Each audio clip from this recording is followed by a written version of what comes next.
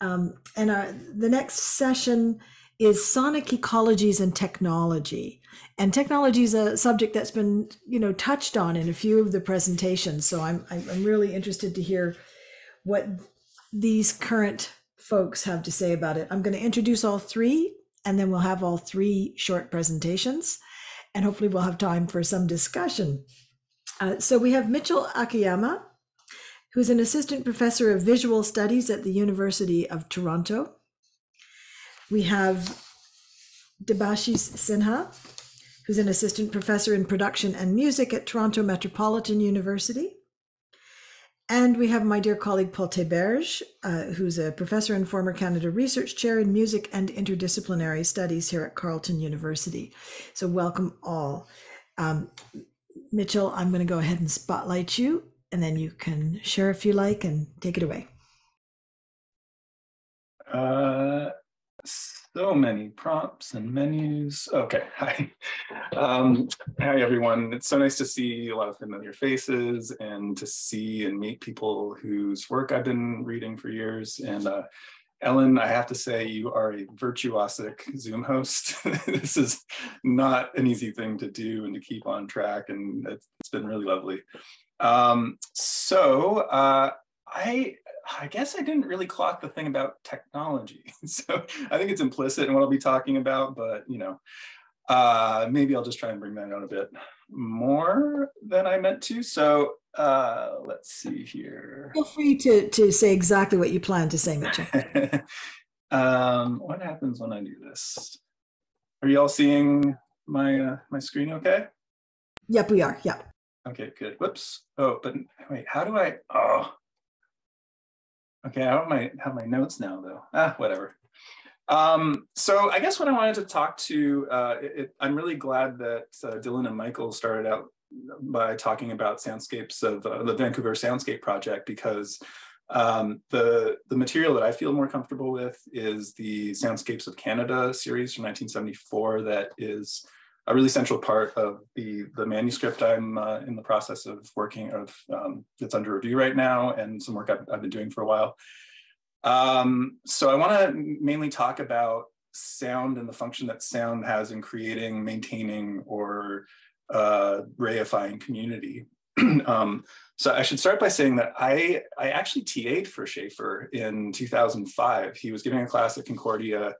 It was this big service course that all the fine arts students have to take. And I was doing my MFA, and it was pretty wild. It was called Theater of the Senses, I think. And there were like 400 undergrads who created a multi-sensory theatrical experience. And it was really fun and really wild. And I didn't really know much about him at all. Like, I knew about his stature as a composer. I didn't really know his music very well. And it was 2005, so the sound studies moment hadn't really crested yet, and I wasn't even aware of that stuff. And it was only when I started, I was asked to do an essay, or to write an essay on kind of like the sonic equivalent of landscape, and I had no idea about the soundscape or anything of that. And in researching that essay, I learned about how this guy I'd worked for was a super influential central figure to that discourse that was emerging at the time in sound studies. And so one of the things that when I got to the Soundscapes of Canada project, which felt really central to the work I was doing, because I wrote my dissertation on field recording, and the book that I'm working on now is an adaptation of that. And what I was thinking about in field recording is the way that we think of a field recording as being linked to a time and a place in a way that a studio recording isn't. Like a studio recording, you have the impression that you're hearing sound coming out of your speakers that is being generated for you in that moment. Whereas in a field recording, it holds time and space and history in a way that I think that studio recordings do as well, but there's an effort to kind of purge them of that placefulness and that timeliness.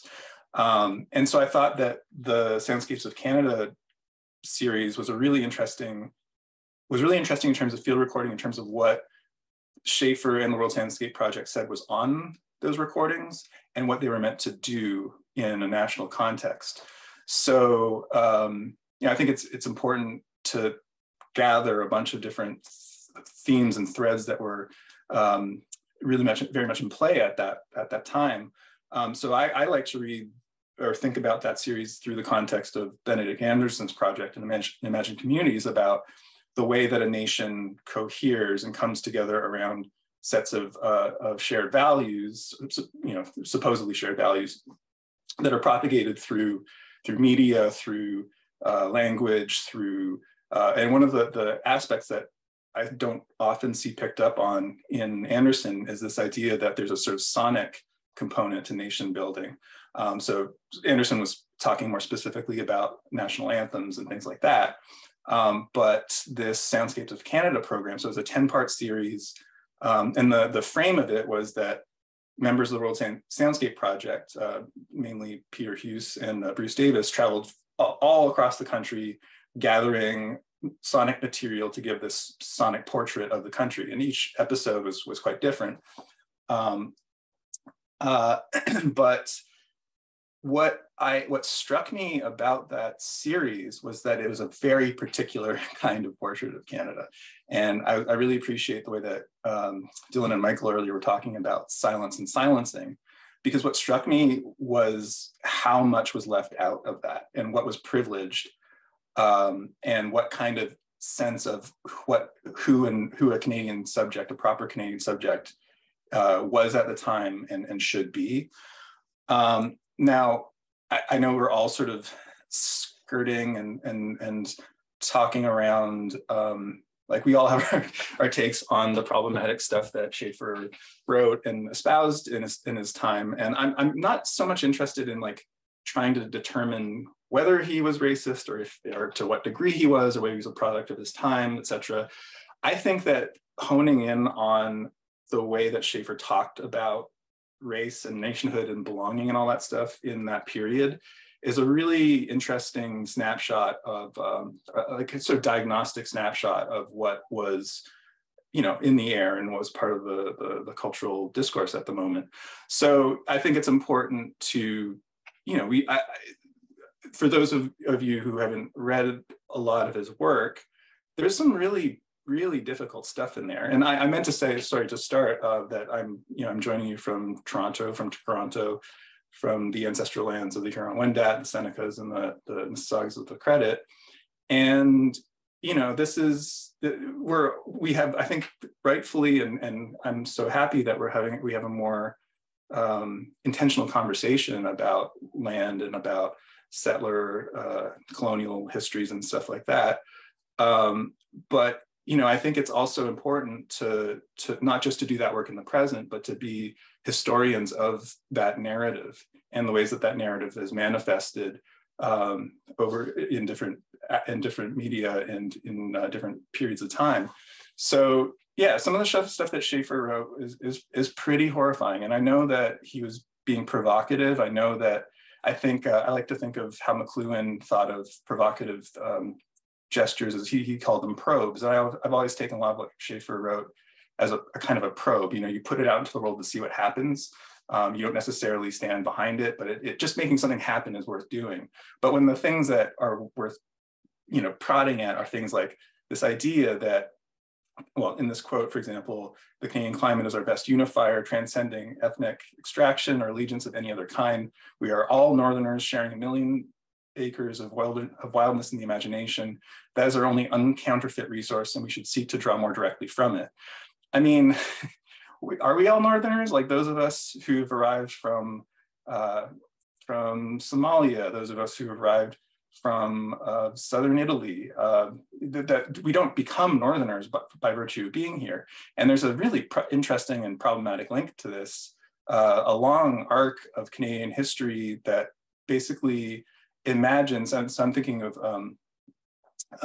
Carl Berger's essay, To the True, Strong, and Free from the 60s, which is really he brilliantly unpacks the idea that part of the Canadian ethos and mythos rather than ethos, is that Canadians are a Northern European, Scandinavian people, and that anybody who comes here is either not going to make it because their Southern temperament is going to be extinguished by the cold, or they're going to have that sort of virtuous part of them amplified by virtue of being in the cold.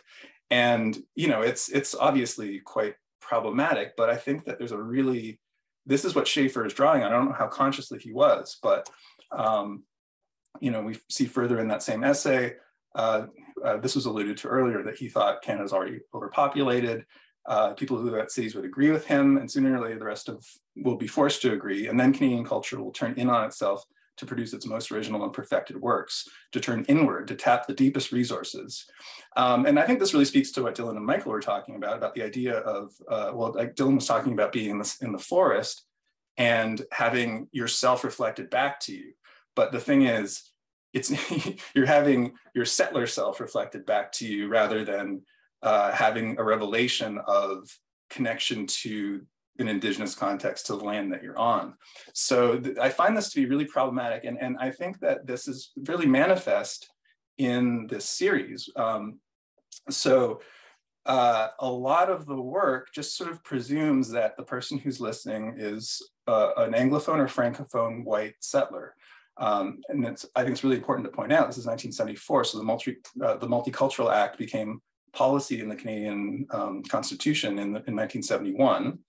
And then by 1970, I believe, immigration from non-European countries was on par with immigration from European countries. And after that, non-European immigration has far outstripped European immigration ever since. So, you know, when you hear, so this episode of the program, the gambit is that as Hughes and Davis went across the country, asking for directions to sound marks, they recorded these directions, and then they made a piece about the accents. So this is what Schafer had to say in the introduction. Let me know if you can hear this, because I didn't see a sound sharing option. As you listen, you'll discover what the speakers Okay. say is less important than the way they say it. So you'll be listening most of all to the accents of the speech. And that, of course, is exactly what Peter Goose intended when he joined these hundreds of voices together. And they're marvelous accents.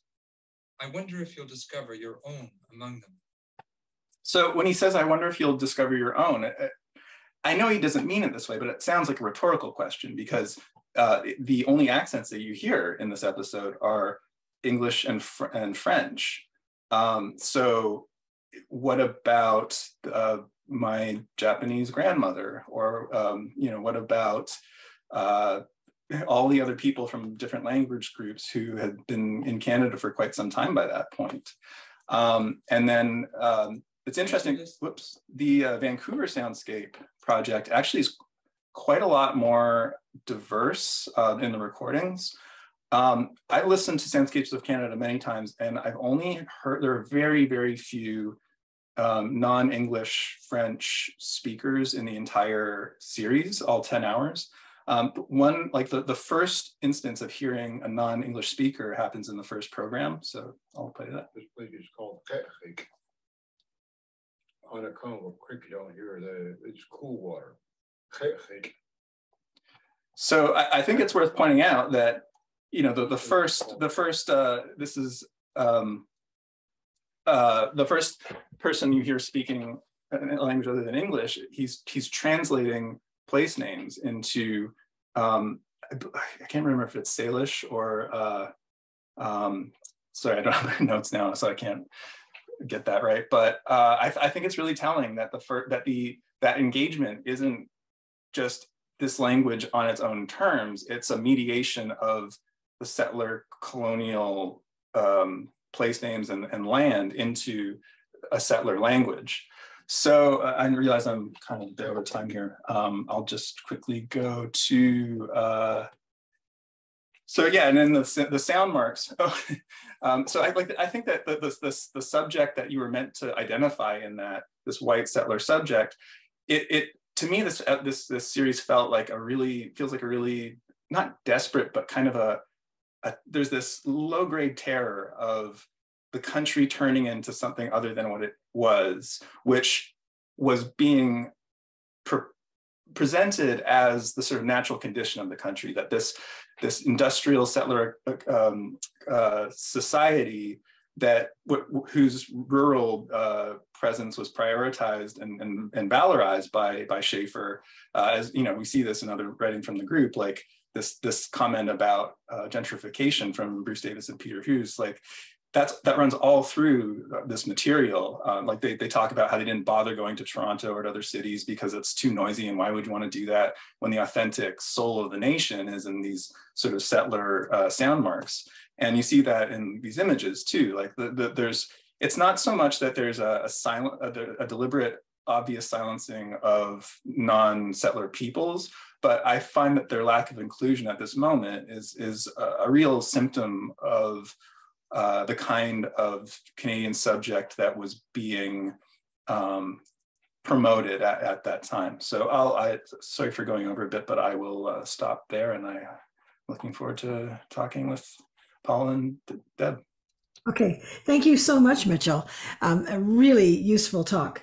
And we'll continue right along with Deb. We'll ask you to put your video on. There you go. It's easier to see you for me to spotlight you. Okay, you're spotlit, and you can go ahead and share if you like. Hi, everyone. Hopefully you can hear me. I think you can. The little green thingy is jumping. Yeah, should be good. I'm going to share my screen here and talk through it. Hopefully you can see a large thing that says offering 1 oranges. Yep. Not my presenter notes. Thank you very much. It's been an amazing day for me, and I just want to introduce myself. My name is Debashis Sinha. I'm an assistant professor at Toronto Metropolitan University in the production, performance, and professional music programs, and I am a new academic. I've come to all this in a slightly different way, I think, maybe, and my relationship with sound has led to a bunch of different possible places for me to work. And so I've done a lot of different things. I'm gonna just paste a thing in the chat. Today's about technology, and I do a lot of work with machine learning and sound, but I'm actually going to be talking about field recording. So Mitchell, I'll be ordering your book immediately as soon as it's out.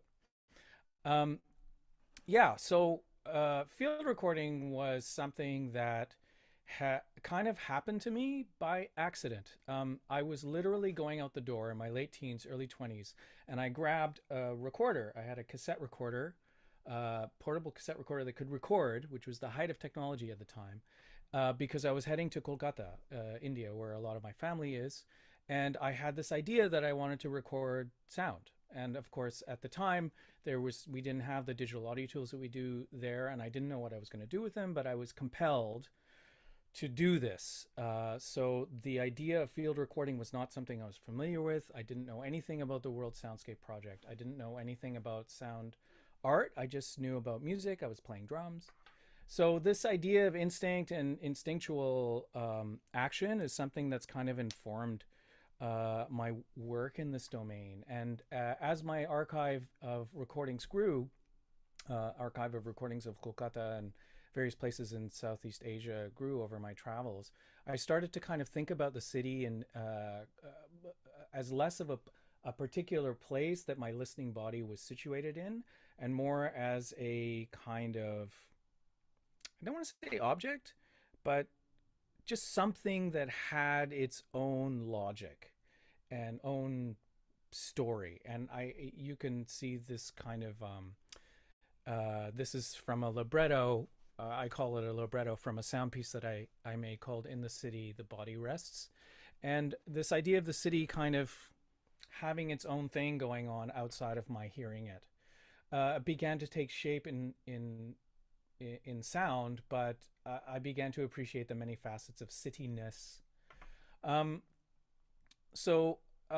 As I said, I do a lot of work with machine learning and sound and cultural transmission and speculative mythology, and I posted that link in the chat. But today I want to talk about field recording, and in fact, I want to talk about a very early work of mine because I think it's interesting, and I feel like I'm still thinking about the same things today. So again, just kind of tangential to the World Soundscape Project, because what happened was I'd done these recordings and oh damn, I forgot to turn on the timer. Anyway, I had done these recordings and I started working with them, and I sent them along to Darren Copeland and Nadine Terrio Copeland, who run New Adventures in Sound Art. They were located in Toronto at the time, and I sent them the CD, and they called me back, and they were like, "Who are you? What is happening? Who are you?" And I went over, and they introduced me to all this work. So the field recording kind of came first, and then I started becoming more familiar with the sonic landscape of study. This piece is thank you, Ellen. This piece is a very early one, and it documents an encounter I had with an itinerant singing sadhu in outside of Howrah Station in Kolkata, and you know, I think it kind of demonstrates some of the things that I think about when I work with sound and I encounter sound in cities, which I love cities and I love how they sound. You know, this polyphonic storytelling that cities hold, how field recording documents the encounter in the moment, but also on the listening back and the removal of the recording from the place and to listen to it later. I think, Mitchell, you're talking a little bit about that. So this kind of potential for deeper engagement in building an archive, and building an archive yourself, I think, is really important. And I think also, you know, accepting that cities are part of the soundscape of many people, and they have a lot of lessons for us. I don't want to talk too much more. I want us to actually listen. I made a little video of the beginning of this piece that we can listen to together, and there's no images, so just have a listen. I'll press play. That'll work. Hopefully you can hear this. Oh, Radhe Radhe bolo chale aayenge bihari, Radhe Radhe.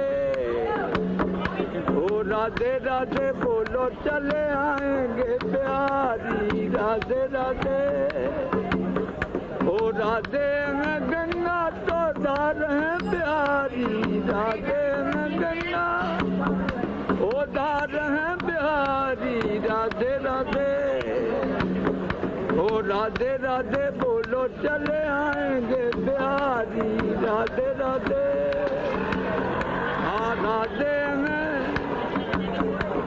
Radhe में बोरी भारी बिहारी है चंचलो, राधे में बोरी भारी ओ बिहारी है चंचलो, Radhe Radhe.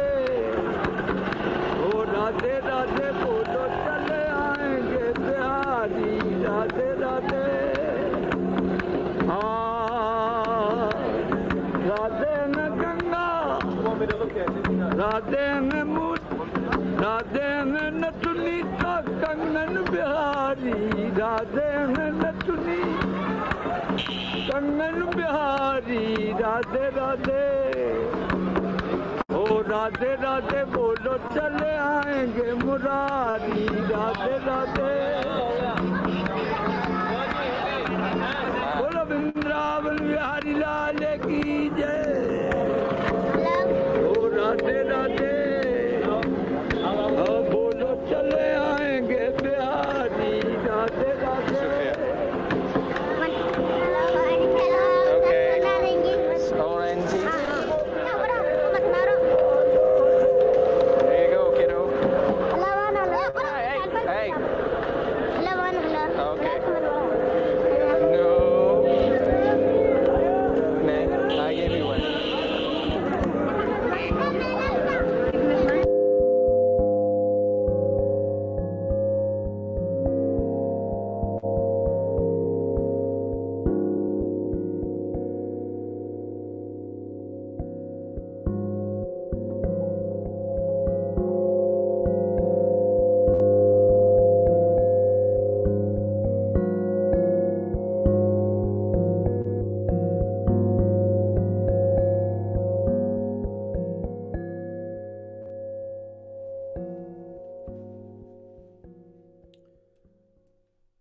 Thanks all.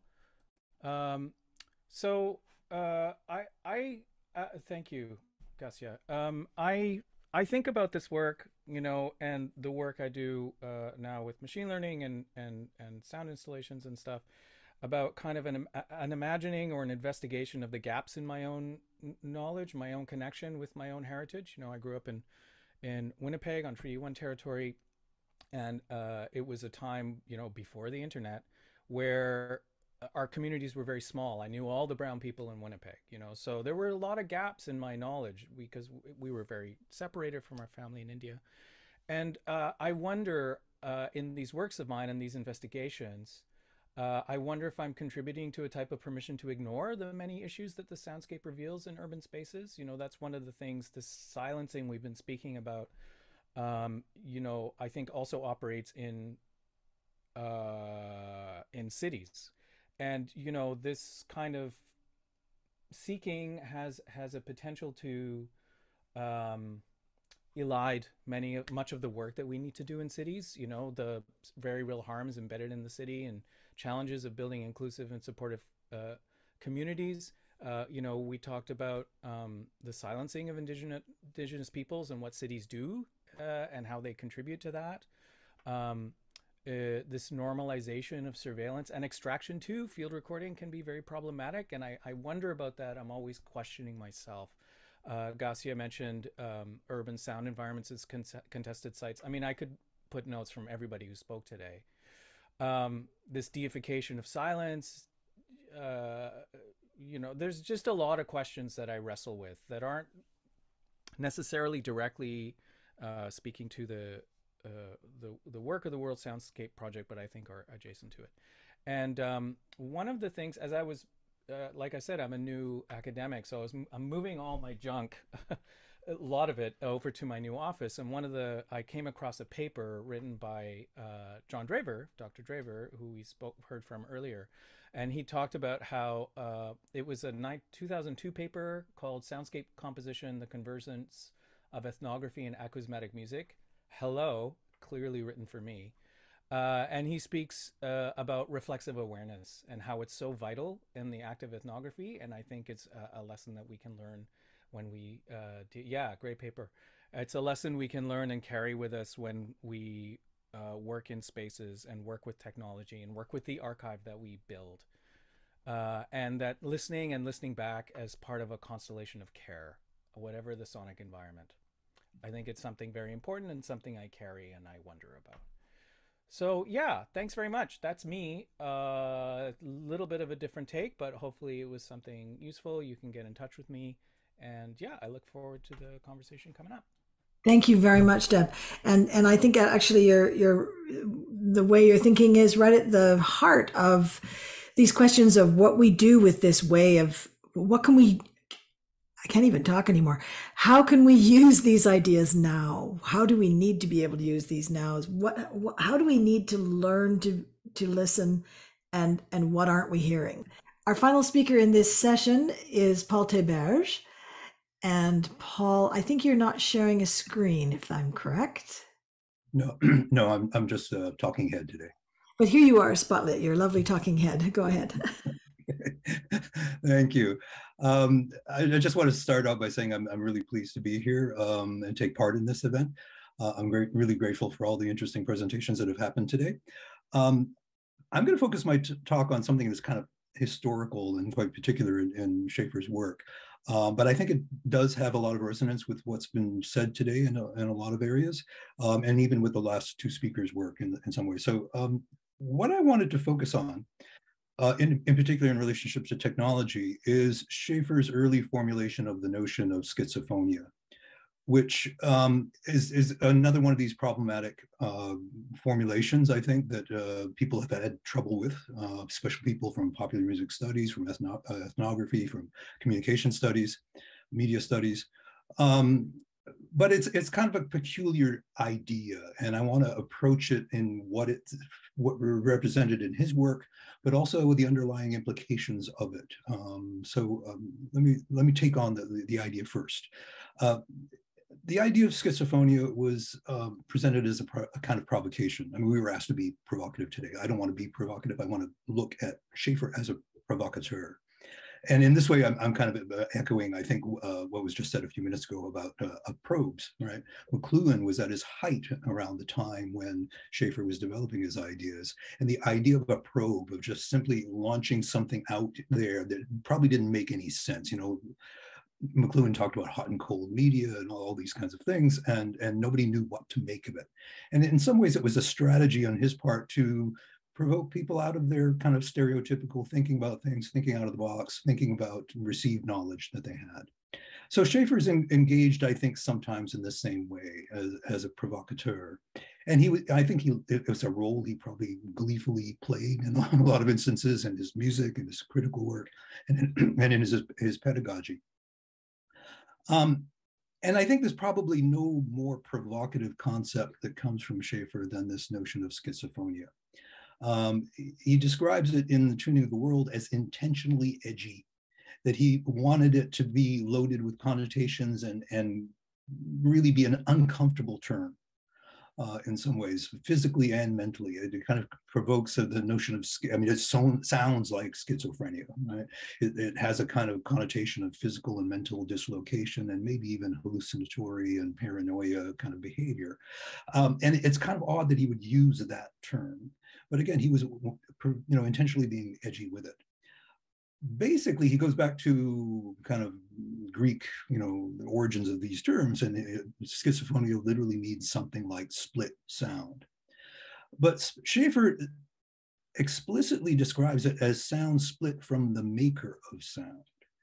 And I think it's that formulation of it, not just the Greek or, the Greek split sound, but actually inserting the maker of sound into the equation, which makes it even more problematic. And it gives it that psychological kind of connotation in some ways, because there's a kind of origin story for every sound. Every sound is made by someone or something. And therefore, the wrenching of that sound, in his terms, from its kind of socket in some maker is problematic, and technology is the agent of that wrenching apart of the split.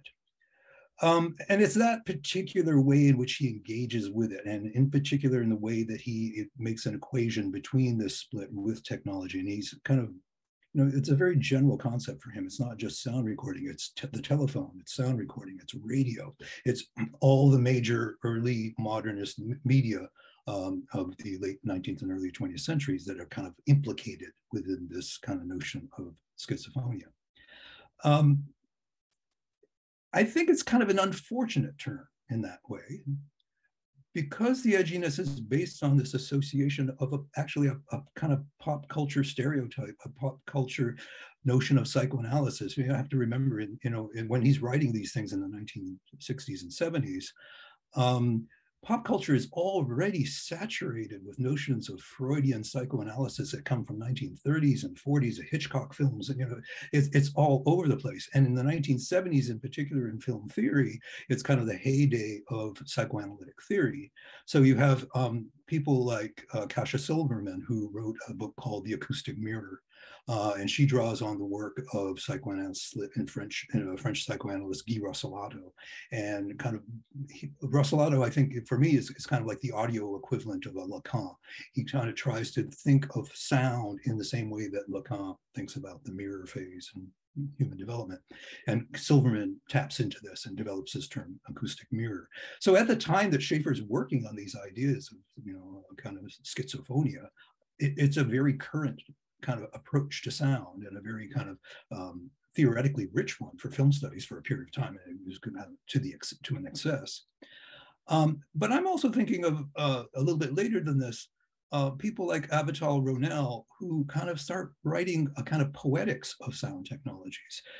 Ronell wrote a book called The Telephone Book, and it's a kind of poetics of time and space in relationship to the telephone. She creates these kind of imaginary conversations between Freud and Derrida.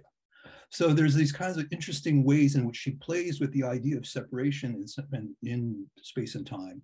And the telephone is a particular kind of condensation of the problem of communication, and the problem of speech, and the problem of mediated communication in particular.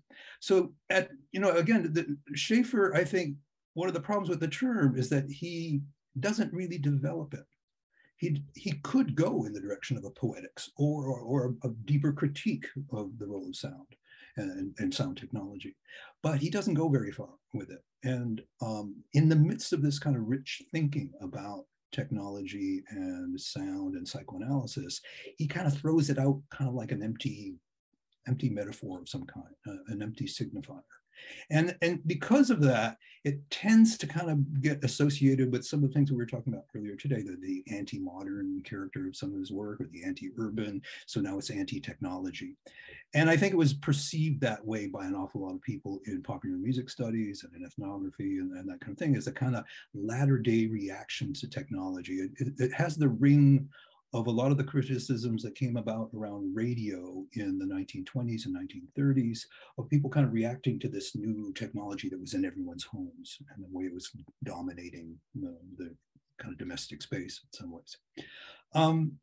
The term gets widely rejected, I think, in sound studies and other areas, as sound study scholars start to kind of take up soundscapes and sound generally in culture.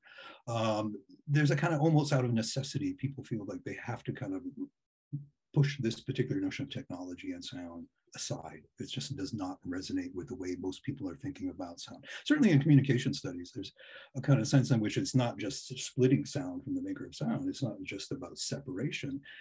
Communications mediated technologies all play a role in connecting us as much as they do in separating us. And that's the kind of banal side of this kind of thinking. But there is a kind of broader kind of critique of privileging face-to-face communication over every type of mediated communication. And that's a problem.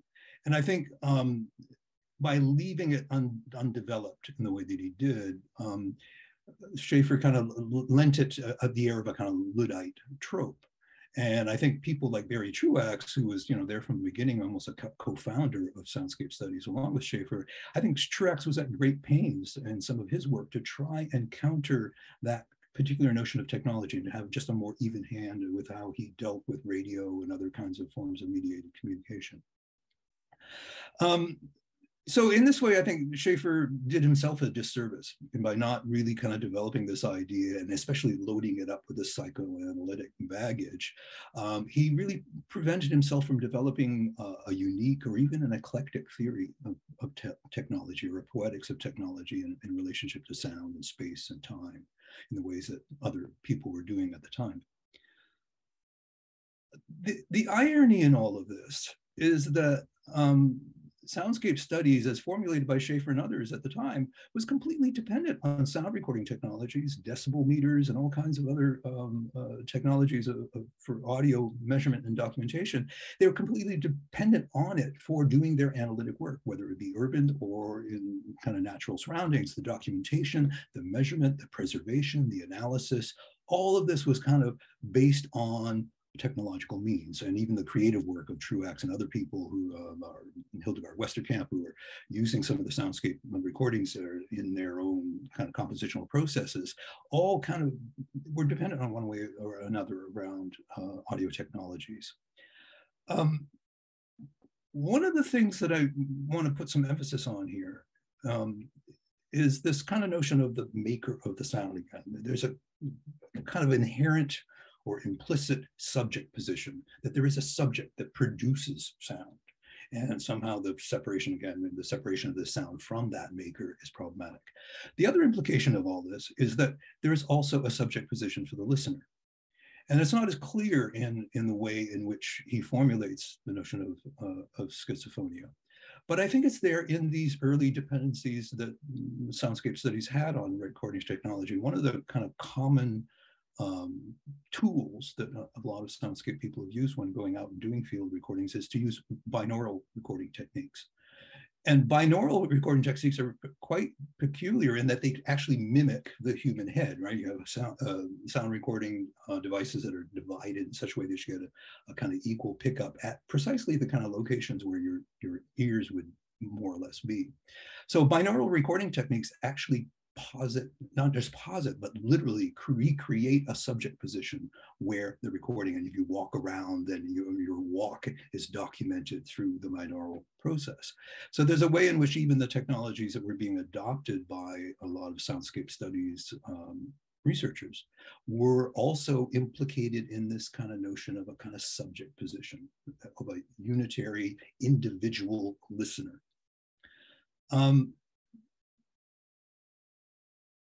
This particular idea that I'm trying to kind of work through in terms of a kind of subject position for listening as well as producing sound is kind of partly based on some thoughts that Jonathan Stern has written about. In the context of all of this, he kind of argues that there's a audio technology, as much as Schafer seems to be rejecting it with notions like schizophrenia, is actually deep-seated in his thinking. He's almost unaware the degree to which his experience of growing up with sound recording and radio is at the heart of his understanding of the soundscape. He argues, Stern argues, that terms like hi-fi soundscape and lo-fi soundscape not only drew on popular terminology that was current at the time around sound recording, but also it informs his listening practice, again, as a kind of singular subject position. It's like an individual in a landscape taking in sound. And to me, that kind of is very reminiscent of a 19th century painting. And I'm thinking of these paintings, not the late 18th and early 19th century paintings where people, wealthy aristocrats are sitting, in front of their property, and are, their ownership of that property is kind of implied in their position with it. But kind of later 19th century, mid 19th century painting, where the individuals are lost in these enormous landscapes. And it seems to me that the kind of Schafer model of a listener in the soundscape is like that 19th century painting. More to Stern's kind of notion of Schafer in the soundscape is that he understands what Schafer is positing there as kind of analogous to the subject position of someone sitting in a stereo, the sweet spot of listening to a stereo, a concert, being reproduced on stereo, so that there's a kind of way of, again, like taking in the space created by the stereo field in the same way that Schafer is talking about the landscape.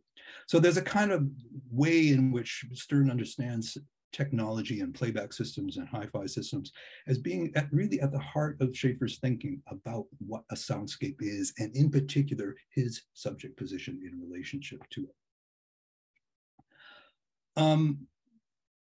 As a kind of aside, but I don't think it's aside so much, I mean, in reference to a lot of the discussions we've been having today about acknowledging indigenous land and the lands that we all occupy, it seems to me that Schafer's concept of the subject as maker of sound and the individual subject as listener is problematic at a lot of levels. But in particular, there's a way in which in this work, it kind of dovetails with his ideas about this natural soundscape. The natural soundscape is essentially unpopulated.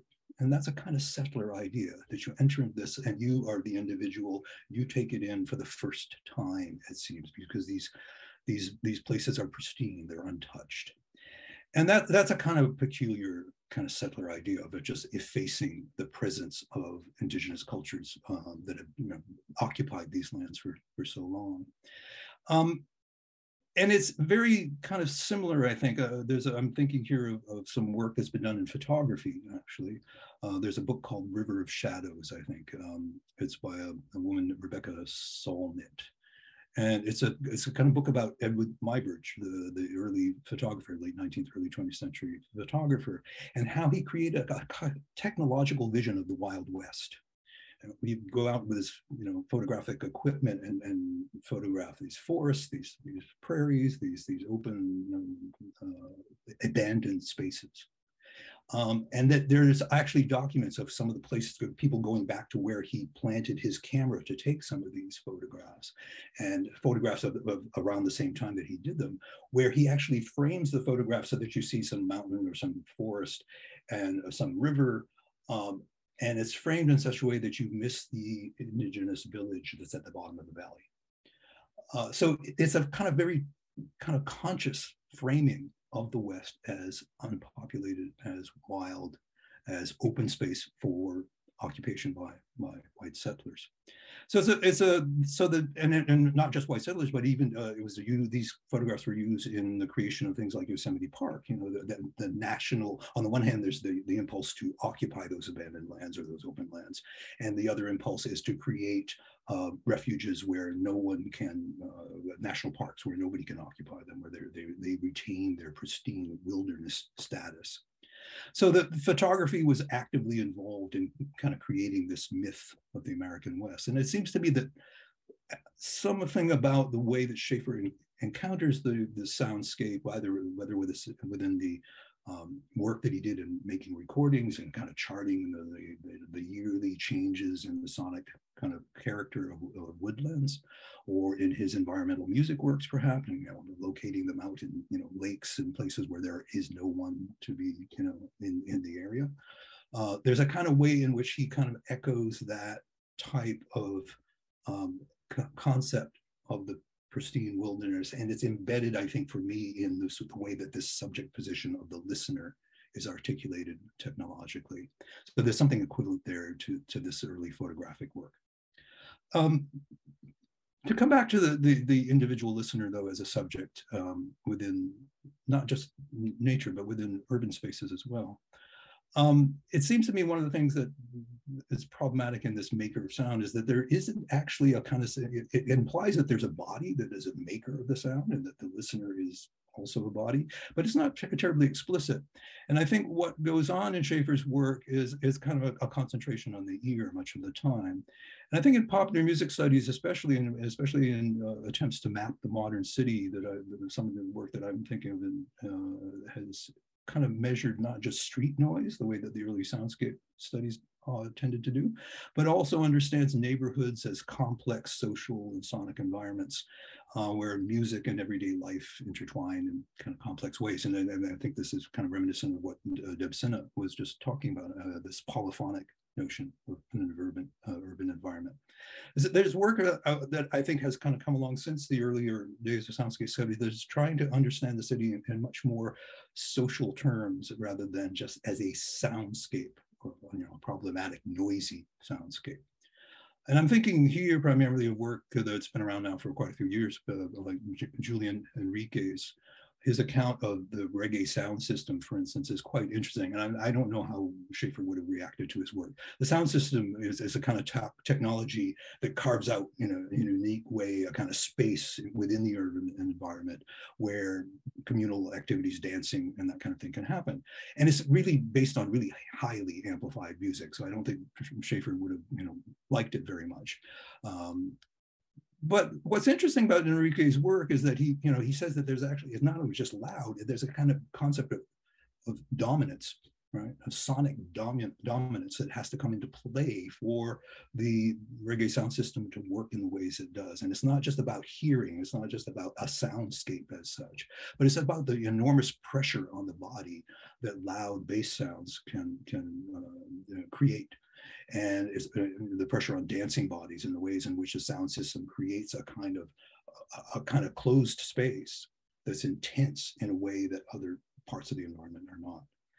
And I think this, you know, the sound system is no soniferous garden as Schafer thought of it. I mean, Schafer, the urban planner side of him, the half the book says the Tuning of the World is dedicated to his aspirations and as a composer, that composers should be handed over urban environments to create these kind of more humane spaces. So the sound system is not a soniferous garden. If anything, it's not a refuge in the city. I don't think Enrique thinks of it as a refuge even. It's about a popular carving out of space and a communal expression of what that space is supposed to be about. And it's carved out in this way out of necessity because of the noise of the city, but out of aesthetic preference as well. It kind of asserts its own sonic dominance within the soundscape of the city. I'm not sure what time I have left here. Maybe we only have a few minutes for questions, okay. Paul, so you should probably wrap up. Let me just wrap up then. I think Schafer's notion of schizophrenia is intended to be provocative, as I said before. And ironically, I think it's been largely rejected by a lot of subsequent people working in soundscape studies and in sound studies generally, researchers in a lot of different fields. And by many creative individuals, people, not just theorists, but people who want to work with sound and environmental sound in their musical work, have to somehow get beyond this particular attitude towards technology that's kind of encapsulated in that term. But it seems to me that rather than simply rejecting it, I think the idea of split sound and its basic kind of translation from the Greek might still be useful if we consider it in broader terms, in terms of conceptualizing different relationships between absence and presence, between sound production and sound reception. A kind of poetics of sound, a poetics of sound that focuses on the varying roles that technology can play in creating and enhancing spatial relationships, rather than think of technology as an intruder or a break in the natural order of things. Broader still, I think the singular subject position that I was kind of arguing for in terms of both making and listening to sound that's implied in that idea of schizophrenia is something that we have to kind of give some kind of consideration to and kind of think about beyond it in terms of, like Enrique's, collective and communal and even non-human forms of sound making. A lot of current work has gone in that direction, but it seems to me that still the idea of schizophrenia needs to be kind of thought of in relationship to this newer work and how it might inform it or oppose it or what have you. In particular, to get away from that individualization of the experience of sound towards a kind of more social space and a more of a kind of less idealized often male subject to a kind of broader, kind of different, kind of diffuse listener. Okay, I'll just drop there. Thank you. That was just fantastic. So you just write that up into a nice book chapter and we'll be all done. All right. So we'll take a few minutes for questions because these are very strong, again, fascinating presentations, but we won't go too far over the hour, just maybe 5 minutes because we have 3 more presentations in the day. And I think all of our last presenters have been with us all day, which is a really quite amazing thing. So I'm going to spotlight the 3 of you and, oh, that didn't work. Okay. And if anyone has a particular question, you could please put it in the chat so that we can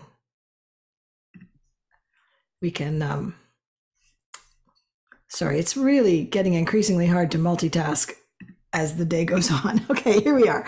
All right. So Jake Williams has a comment. Thanks for the fascinating talk, Saul. Picking up on Paul's comments about Enrique, I was wondering if anyone had any thoughts on the more day-to-day playing of recorded music in the urban soundscape. It seems like an intrinsic part, but requires understanding of both urban politics and urban structures and the music itself to understand. So I wondered, who would like to pick that up? It's funny because I was just the other day with my kid, I was walking and we were talking about urban noise or something for some reason. And I was thinking about that chapter in Emily Thompson's book where she talks about that there's this violinist whose neighbor is complaining about the noise and they go to court. And this is like in the 20s or 30s or something. And the violinist plays for the judge and the jury and they're like, it's so beautiful. This isn't noise. Go away. And they drop the case. And I think that music is such an interesting sort of hinge because, if it's your block party, it's the greatest thing ever. And it includes certain people that might be like a racialized community. It might be geographic, like, neighborhood base. And then some people find it really irritating. And I think you can decode so many prevailing cultural attitudes just by throwing some sort of music into space and seeing how people react, because it's such an important uniter, but it's also such an inflection point for dissensus and discord.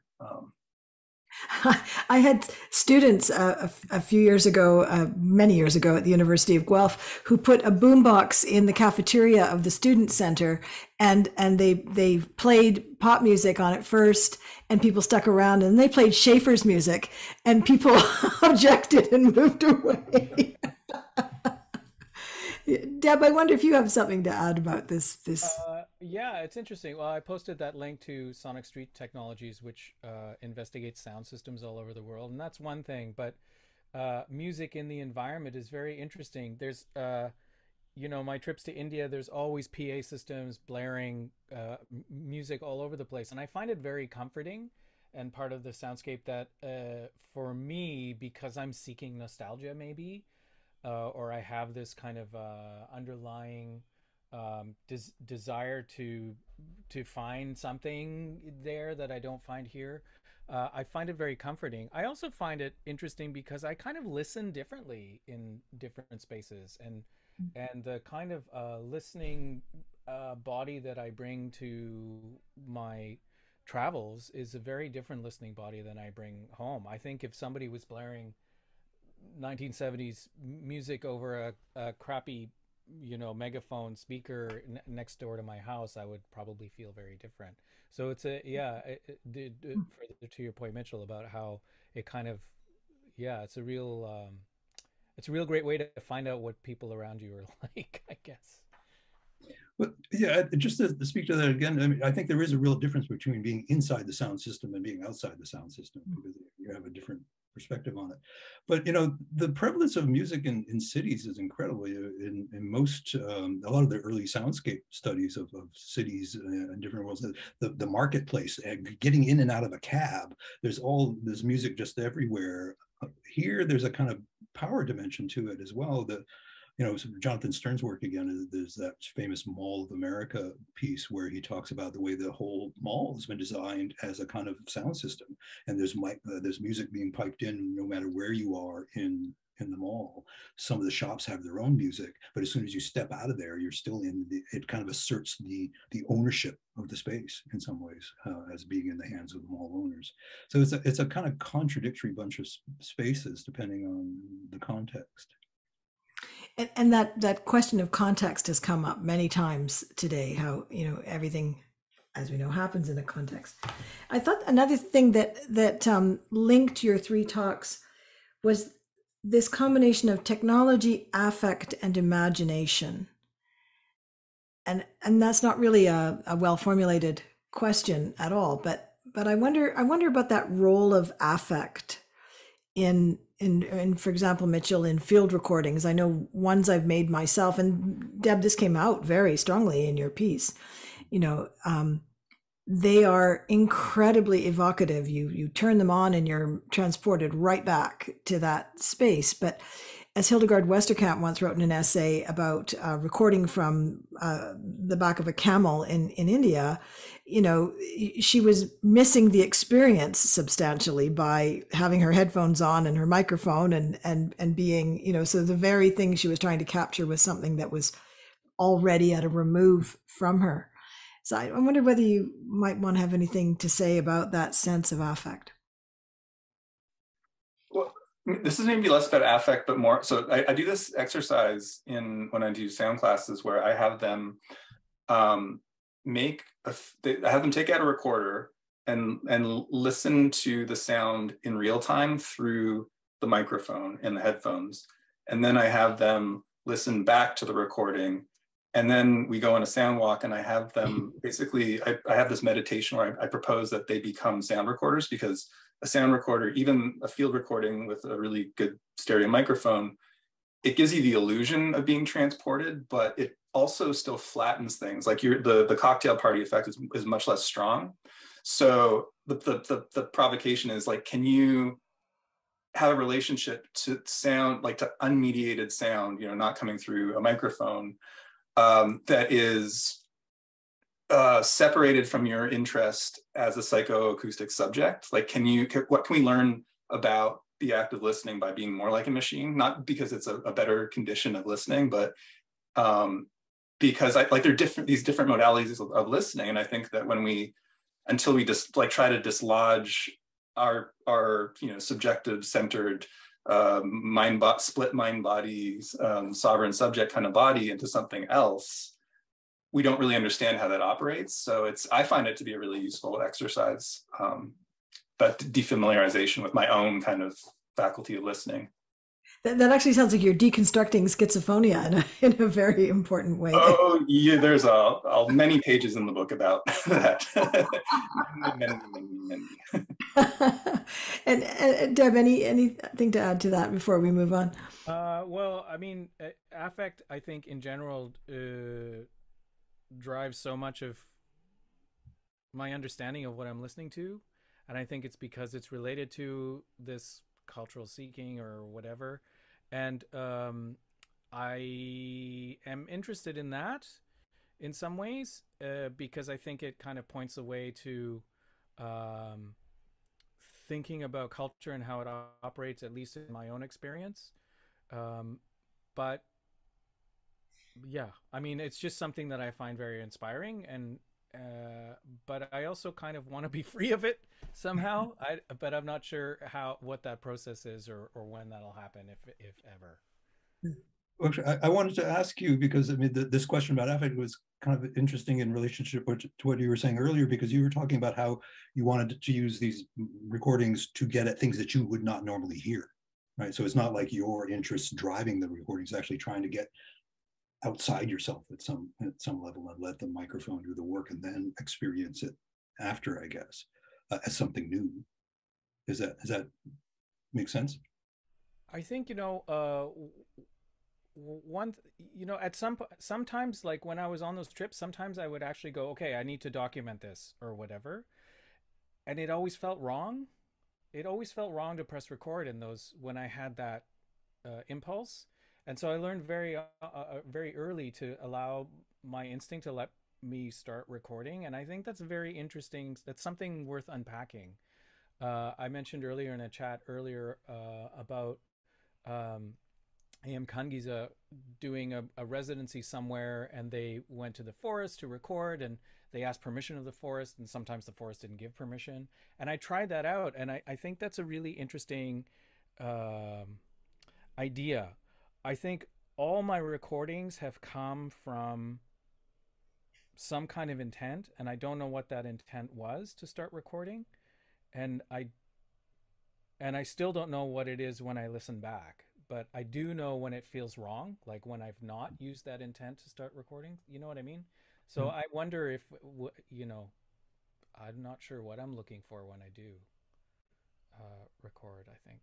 I don't know if that answers your question, but. No, I mean, it's kind of the opposite of what I think Ellen was going for, but it's a kind of very different, it's not, getting the intention away from it, which is, I think, very much at the core of a lot of soundscape studies. Sure. Thank you very much to the three of you. And I'll just throw in at the tail end of there, Ingasia's talk, where she was talking about her students who are trying to figure out how to ethically do field recording. So lots of connections across the sessions today. I wanted to know more about what were they doing with that. Okay, we'll move on to our last session, but again, please join me in thanking Deb and Mitchell and Paul for a very stimulating session. It's been really exciting material. And Mitchell, we really look forward to the book. Okay. Well, we're down to that magic hour, the last hour of a conference, which is always a kind of a tricky time. It's not a great slot in the gig to get as a speaker. So I really, really appreciate Garth and David and Jeremy for sticking with us through everything.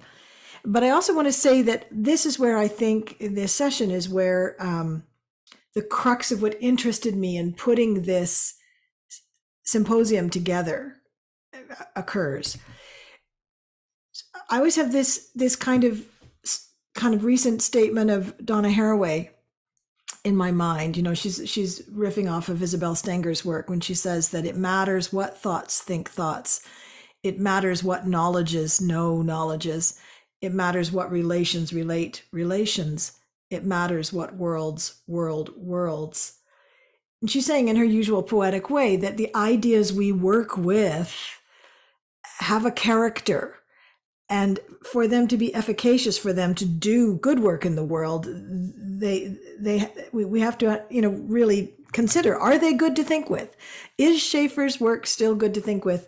And how can it be efficacious in the face of large issues that we're dealing with? Climate crisis, Indigenous rights, Black Lives Matter, social justice issues more generally. We could go on and on.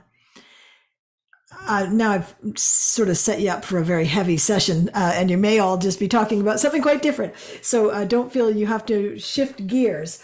I'll start again by reading all of your bios, and then we'll dive in with our first presentation.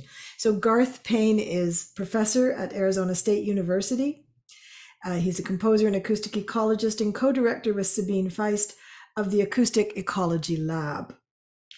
Jeremy Strachan is an amazing community engaged scholar. The depth of the work you're doing is really amazing.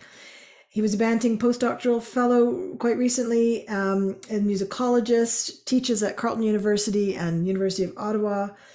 And his specialty really is this relationship between music and settler colonialism. But the work that is really had me invite you today, Jeremy, you're an expert on experimental music in Canada, and you have been giving a ton of time to this Accountability for Change Council at the Canada Music, it's Canadian Music Centre. And then our dear colleague, great musician and teaching and learning librarian, but also with his virtuosic switching of hats, a really fine sound studies scholar, David Jackson, here at Carleton. So, Garth, I'm going to spotlight you and you can take it away. Okay, wonderful. Hopefully you can hear me, and yes. I will share my screen. Let me just work out where that is. You have really rather nice mountains behind you. Indeed, we're down on the border with Mexico. Hopefully you can now see my slides. Yes.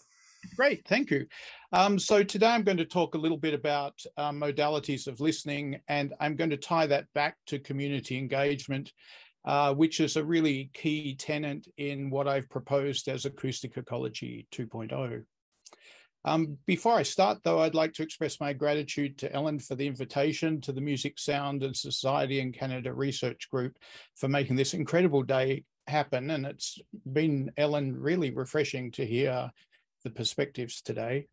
But I'd also like to pay my gratitude to the Indigenous peoples of the land on which we are all residing. So let me just make sure, there we go. Oh, no, too far. So I want to talk about ecological listening. And I want to talk about that using a frame of Tibetan Buddhist frame of dependent arising.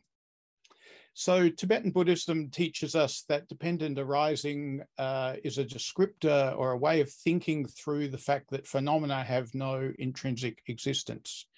The frame of dependent arising might be applied to a car, where we can look for the essence of car, and what we find are like bolts and wheels and steering wheels and plastic and steel, but we don't really find car. Equally, we could think about the loaf of bread, and when we try to inquire into the loaf of bread, we find wheat and yeast and salt and so on. But we also find farmers and shopkeepers and bakers and millers and truck drivers and so on. So all of these things only come into existence through all of the interdependent and interrelated connections that bring them into our lives. And so if we think about ecological listening in this way, then we no longer think about sound as a signifier. We're not just thinking about sound as material, as we might in art or in composition. We're not just thinking about sound as data. We're no longer just thinking about sound as voice. We're not even thinking about sound as atmosphere or as context. But we're thinking about sound then as fundamentally ecosystemic. So sound is really a unique form of experience or perception. It forms this amazing gestalt, a singular expression of all existence, a cumulative expression of the now, a kind of snapshot that contains many of the interdependencies that are present, whether we perceive them or not. And interestingly, it's a phenomena that's both in time and perhaps uniquely we can only listen in the now, but also timeless.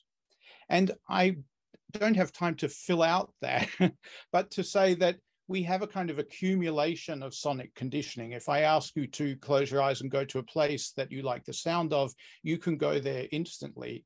Similarly, if we go to a concert, for instance, an opera, we'll come out with this kind of singular sensation of the entire opera. So we can apply time in its performance or in its unpacking in our discussion with our friends, but time doesn't necessarily have to be an inherent part of that experience. And I think the way that we hold those sonic experiences is really important, and the factor of time is an important one there. So why does this all matter? Well, acoustic ecology, I think the term acoustic ecology encapsulates all of these ideas, to listen to the whole. It encapsulates the notion of interdependence, of coexistence, of codependencies. And I love to come back to Stephen Feld here and his phenomenological discussions, where he talks of sensing place. And just to quote, I'm sure you all know this quote, but as place is sensed, senses are placed. As places make sense, senses make place. And I see this as a really beautiful and poetic way of talking about those interdependencies that bring into reality our presence in any place. His term acoustemology takes that perhaps a little bit further in terms of talking about one sonic way of knowing and being in the world. And he says, sensation of sound is a special kind of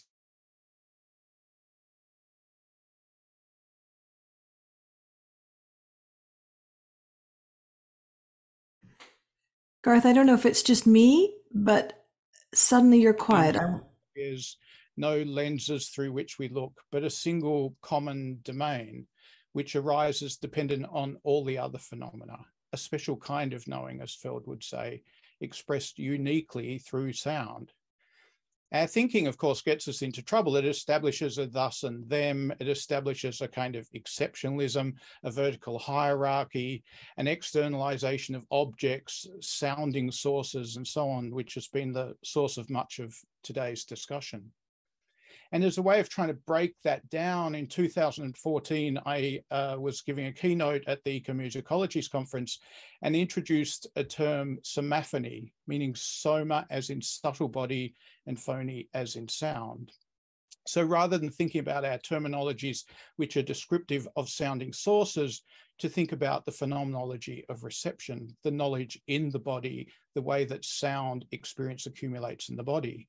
So in this sense, we're thinking about subtle body listening, whole body listening, listening with the whole being.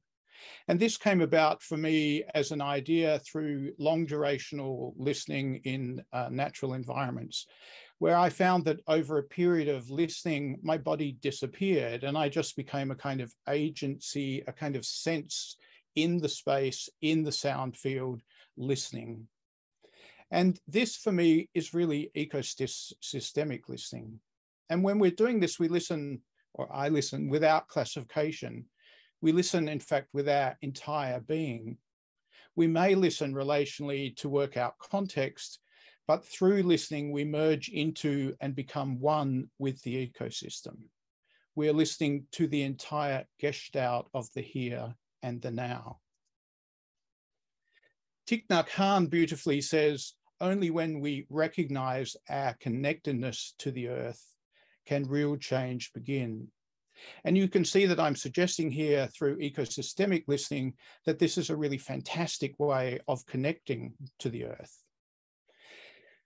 So The Acoustic Ecology Lab at ASU has been engaged in community work now for many years, teaching listening modes in the community, engaging them in field recording workshops, creative practice, and the ongoing Listen project. And when thinking about climate impact, I think that ecological listening and environmental listening can be a key tool for change.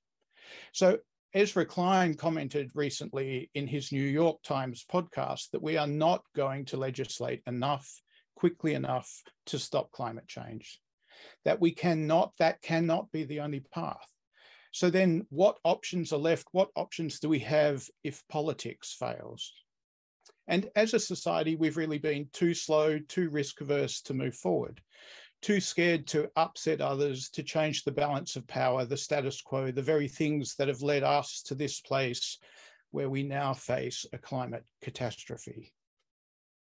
So then what we're seeking to do through developing community environmental listening groups is to empower the community to facilitate environmental agency and stewardship through listening. We envisage a future where people embrace their presence on the land on which they live and thus understand and foster a more balanced ecosystem. And our mission then is to provide tools, training, and resources to build community-based environmental listeners in support of a sustainable planet. Because change must be led by each of us, we can't just look to the big institutions to manage this.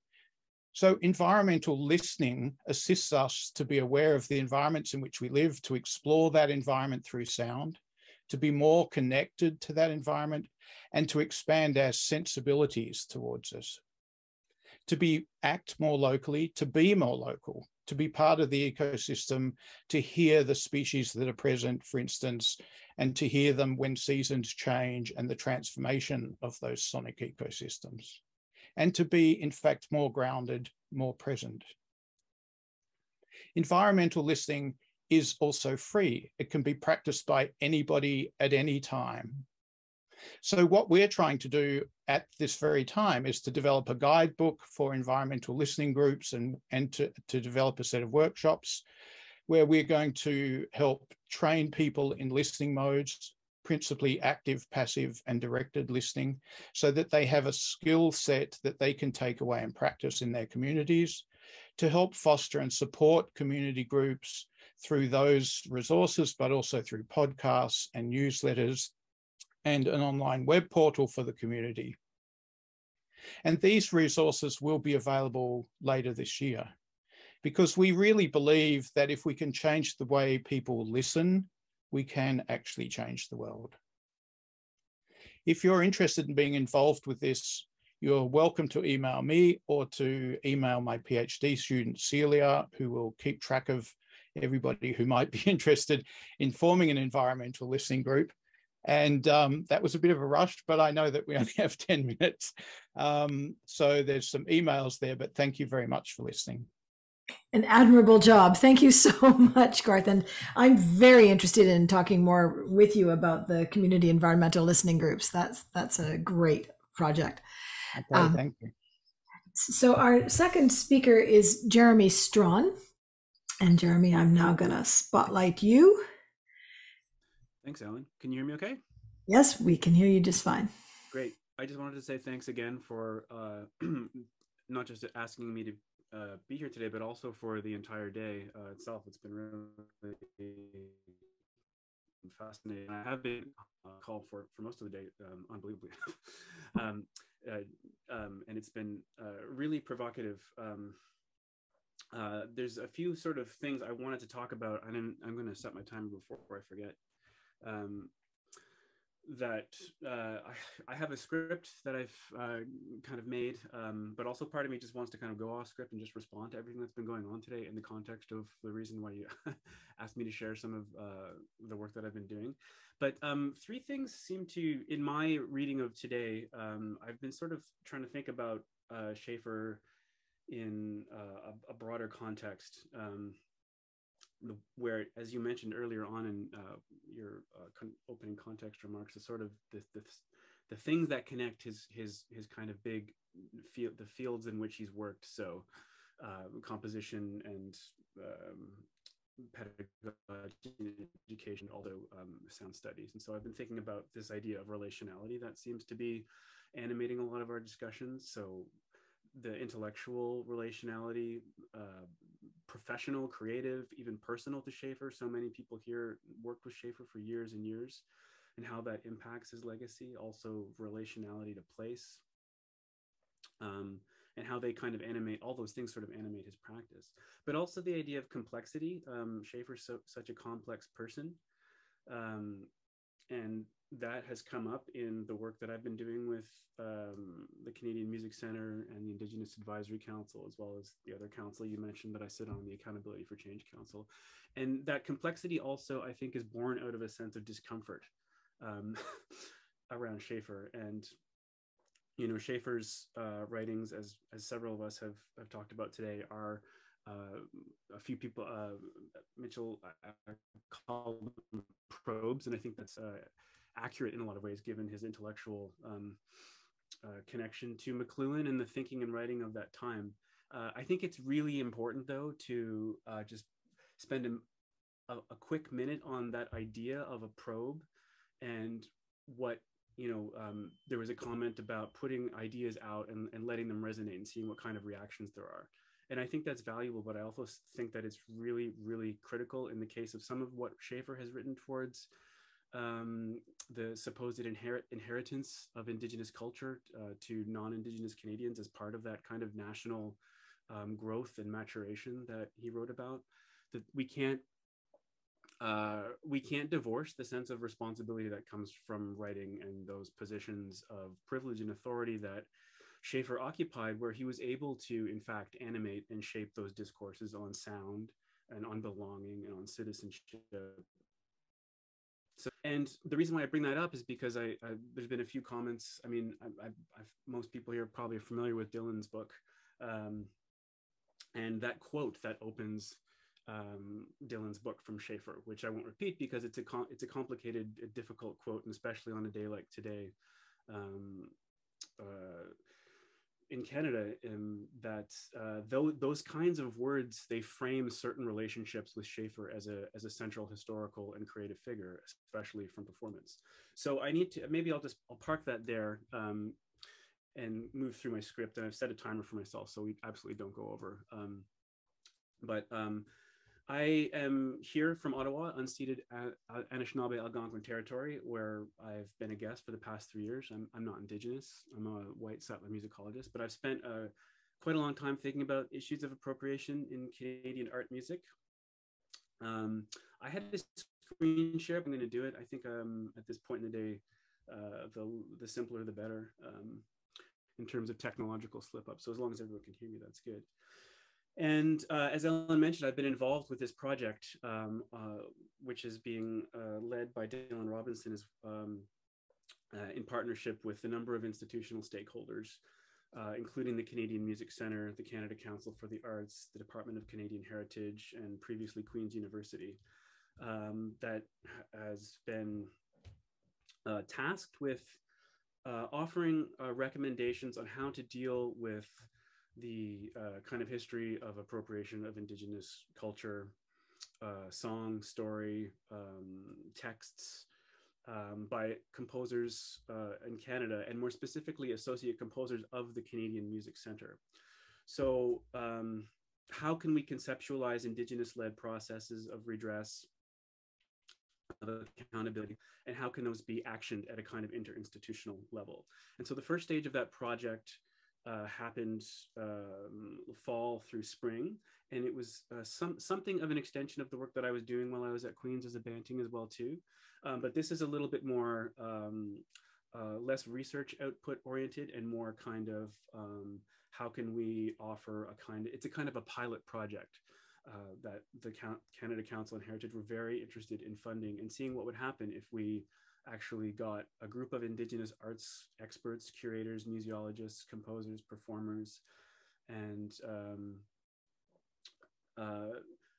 thought through different ways of beginning this process. And so I just want to say first and foremost that it's a long process. That my role in it is as a kind of sort of a link between, for example, the CMC, where I've worked and done advisory work for many, many years, but also as a musicologist who has the knowledge of this particular history of music in Canada, but also as somebody who can kind of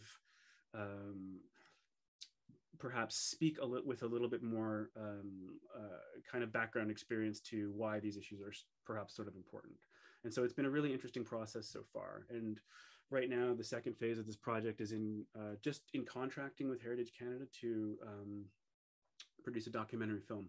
So we're excited to see that move forward. Now, with the context of Schafer, I think I don't really need to sort of go over some of the things that have been talked about. And I had a whole bunch of quotes that I was going to read, but I think it's fair to assume that at this point in our thinking about Schafer and these issues of appropriation is that there's a lot of problematic music that came out in addition to some of the writing.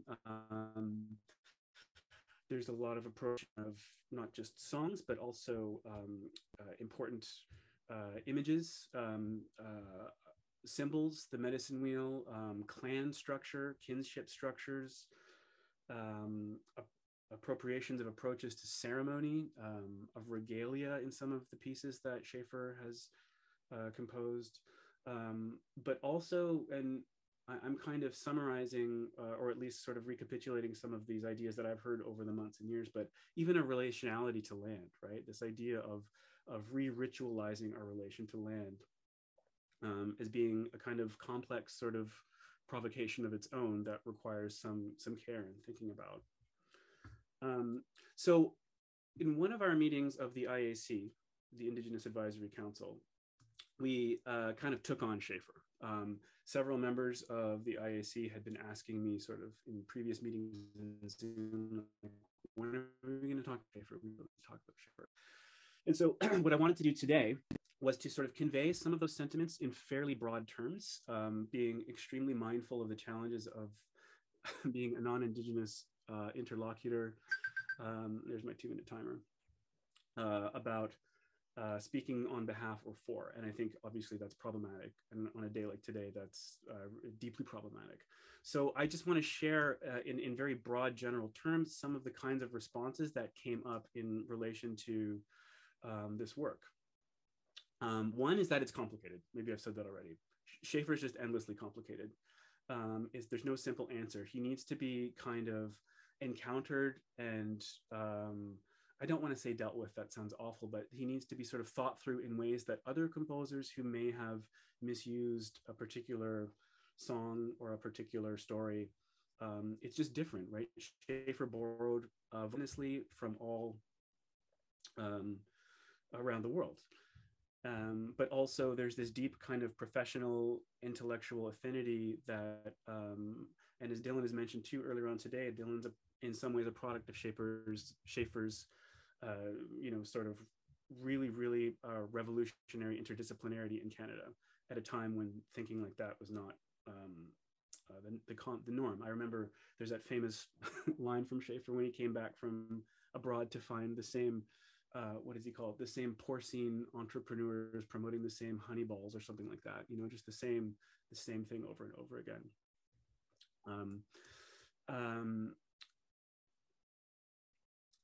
Schafer's a kind of elephant in the room for a lot of us, I think.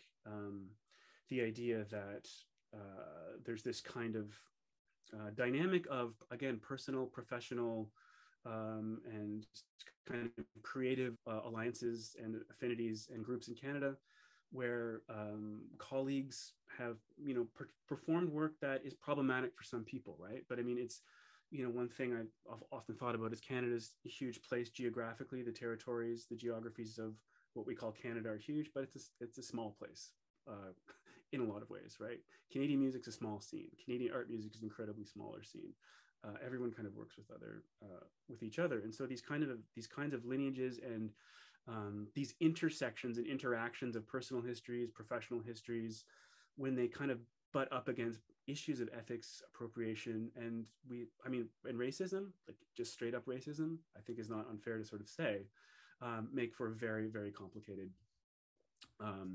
kinds of conversations and discussions.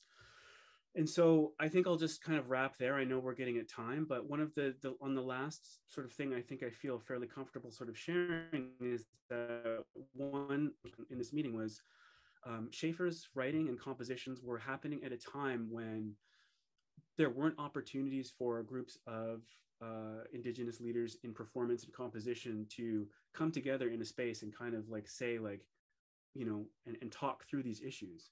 And the big question that I would leave is like, well, what would Schafer's legacy look like? How would we be dealing if that in fact were the case at the time when he was writing some of the things he was writing? So I'll stop there so we can just keep moving forward. But thanks so much again. Yeah, thank you, Jeremy. That's a really wonderful question to consider. Oh. And our final talk today is David Jackson. Hi, everybody. I'm also going to just reject the sharing of the screen for this end part. And thank you to all the presenters who've preceded me today for all their insights and contributions. It's really been a fantastic day. I've been sitting here since 8:30 with my headphones on, just listening to all these inspiring and important projects, giving me a lot to think about. And to all the organizers for an absolutely excellent event. And I am a white settler coming to you from the unceded and unsurrendered territory of the Algonquin Nation. And as Ellen alluded to as the last panel and the last presenter, it does feel like maybe like I'm the all ages closing set where everyone has to leave and catch the last bus, but that's fine. And I am probably going to end on a heavy minor key. I'll send out sort of like a doom metal soundscape probe that maybe doesn't make any sense, but I'll send it out into the world anyways. Because when I saw this panel prompt, which had to do with sort of sound emergency and ethics, I couldn't help but feel that there was kind of this really interesting interrelated triad into which each concept sort of flowed to think about our contemporary world and our contemporary soundscape. So I'm going to try to think of them together, and many of the talks today have pointed towards some of the serious emergencies of violence and sonic absence and partial archiving, disappearance, gentrification, and environmental witnessing through sonic ethnography and how we deal with people, places, sounds, and narratives. So the question I sort of, was thinking about was what direction to take soundscape studies in as we think of contemporary emergency and the ethics that comes with working within an artistic milieu. And I want to make three kind of moves here that are slightly related to my own work, which I'm not really going to get into very much, but I sort of want to indicate some of the urgency around the current emergencies that are affecting our species globally today. Secondly, I want to use this notion that Schafer has around sound design and the soundscape as an art form as a possible sensor in the sense of an alarm that indicates the emergency that we're currently living through. And finally, I want to turn to sort of the ethics of aestheticizing emergency by deploying Felix Guattari's concept of the ethico-aesthetic. So maybe this is kind of a dystopian soundscape studies that's more interested in the end of things. So the focus of much of my research sort of asks the question, what is ecological and acoustic ecology, and examines sites such as cities, rivers, glaciers, public parks, and also examines ideas around sound and multiplicity and multiple subjectivities. And I've sort of come through my research to see ecology both in the environmental sense of the way we understand organisms existing in an environment, but also as a totality encompassing the social, cultural, and political effects that capitalism has on all aspects of life, which has kind of instigated an urgent crisis in the decline of our collective shared environments. Thinking sound, emergency, and ethics together puts us, I think, in direct confrontation with the past few years of increased cycles of financial panic, the pandemic, living through the sixth great extinction of species, the rise of the alt-right, the general slide towards the less democratic world, the alienation of citizenship from governance, the deepening effects of inertia around climate action, continued white supremacy and racism, the war in the Ukraine, fake news, Iran. I could go on and on and on. But the emergency here, I think, is urgently interconnected, which is kind of my gambit, that this is an ecology of effects in a declining late liberalism or late capitalism that sound can contribute to investigating. Rather than these being discrete processes, they are instead the inevitable interconnected outcomes of what Schafer and many, many others identified as harbingers of environmental decline and the perceptual changes brought about by electrification, industrialism, and urbanism. So to turn a little bit deeper to the emergency, I want to use Royce Scranton in his ideas in his short but powerful book from 2013, Learning to Die in the Anthropocene, Reflections on the End of a Civilization, which considerably opens us towards thoughts of the outcomes of these emergencies through his argument that our contemporary world is coming to an end. Scranton, an American war veteran of the 2003 to 2011 war in Iraq, witnessed the destruction of a civilization through military doctrines of shock and awe, rampant profiteering, and total deliberate environmental destruction. After returning to the US, he was deployed to New Orleans after Hurricane Katrina, his division recruited for riot control. These two experiences are knit in his mind as the same failure of planning and compassion, which moved him towards an environmentalism rooted in the knowledge of what he had witnessed of the breakdown of the machinery of contemporary civilization. In his book, Scranton argues that this is it. The chance to change course has passed. The military is already strategically prepared for all of the outcomes to deal with the end of things. Civilization is dying, a new world is being created. I told you it was a downer, right? The new world is being created, and we need to, quote, let go of our old way of life, let our old way of life die while protecting, sustaining, and reworking our collective stores of cultural technologies. Scranton writes, we're fucked. The only questions are how soon and how badly.